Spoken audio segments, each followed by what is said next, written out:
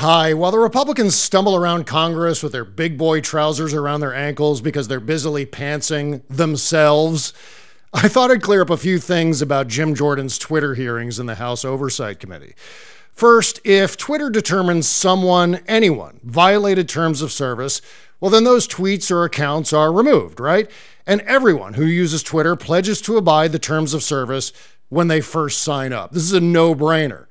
Second, the tweets that were taken down after being reported by the Biden campaign were all tweets containing naked photos of Hunter Biden that were hacked from his devices.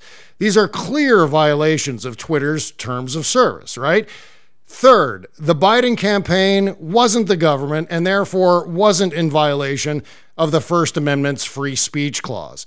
And finally, Donald Trump, while president, while the head of the government, demanded that Twitter remove Chrissy Teigen's pussy-ass bitch tweet. And if anyone violated the First Amendment, it was Donald Trump. But by all means, Republicans, keep beclowning yourselves and keep losing elections because of it. A grateful nation thanks you. All that and more in today's podcast with me, Jody and David, patreon.com/Bob Cesca Show, and wherever you get your podcasts.